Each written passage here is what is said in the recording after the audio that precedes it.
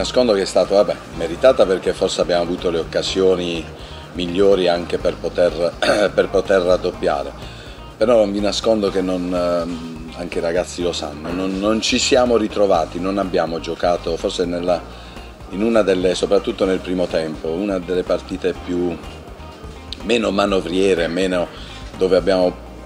giocato poco la palla e siamo stati anche fin troppo prevedibili. Abbiamo vinto, ripeto, con merito, perché comunque sotto l'aspetto caratteriale i ragazzi hanno mostrato un grandissimo attaccamento ai colori sociali e alla società e ai suoi tifosi. Però sotto altri aspetti dobbiamo rivedere qualcosa anche perché ho l'opportunità di avere degli elementi e si può benissimo fare. Come si dice di solito in questi casi, l'importante è arrivarci, no? E noi ci arriviamo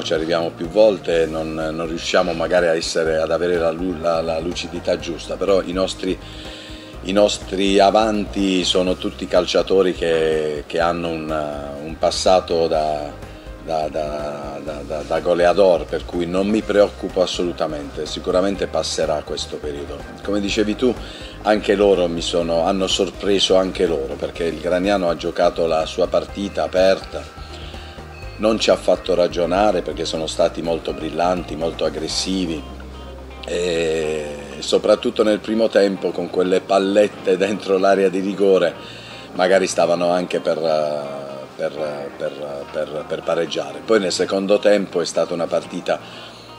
più fisica rispetto a quella del primo tempo, dove noi abbiamo cercato di non farci sorprendere così come è accaduto, perché loro praticamente non hanno mai avuto